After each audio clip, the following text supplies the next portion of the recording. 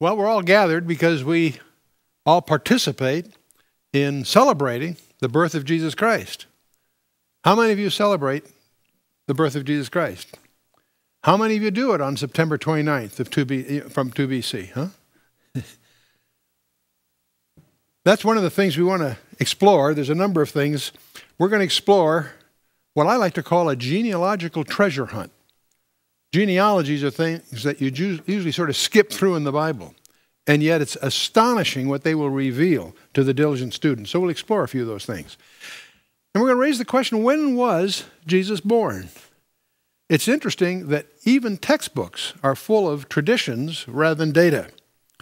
The other thing we'll explore, why a virgin birth? We all talk about the virgin birth. We celebrate it at Christmas. Why this strange event was part of the program here? And why Bethlehem? What makes Bethlehem so special?